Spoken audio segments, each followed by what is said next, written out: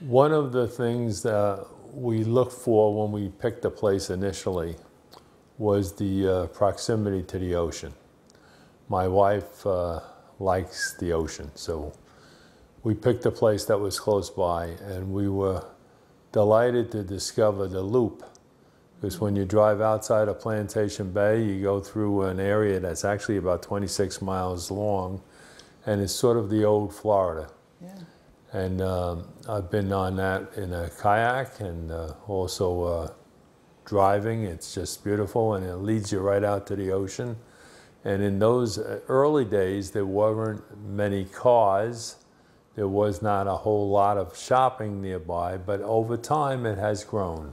So now I guess there's as much shopping as you might want to go.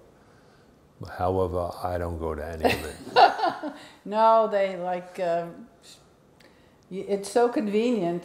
You take the 95 and within less than 10 minutes, you get off at LPGA, and right there is an amazing new shopping center that has everything you possibly could want.